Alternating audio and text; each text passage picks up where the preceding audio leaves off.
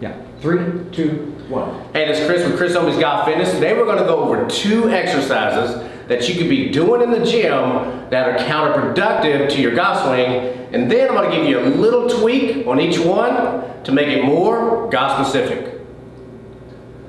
Hey, this is Chris with Chris Ownbey's Golf Fitness. Today we're going to go over 2 exercises that you could be doing in the gym right now that are counterproductive to the golf swing. And I'm going to show you 2 tweaks to make it more golf specific. And basically it's a squat and the downswing.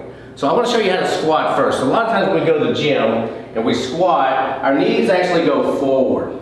Well, in a squat, the knees and the hips actually should go back. So when the knees go forward, there's too much emphasis on the quad and patella, and you're supported by your back. When your hips go back, that's actually loading the glute and the ham. So I need you to squat back versus forward. Now how does that transfer into the golf swing? When I see guys squat forward, I usually see their address posture with more knee joints. As you know in other videos, we talk about posture. There's 2 types of posture. One is hip joints, which is load to explode. One's knee joints, United States hip joints. So keep your hips back versus forward. The next exercise we see a lot in the gym is something called over the top. So usually they'll do an exercise that does this.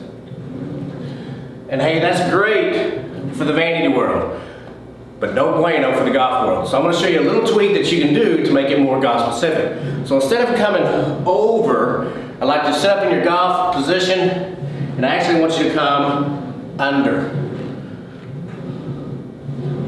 So again, instead of coming over, let's go under.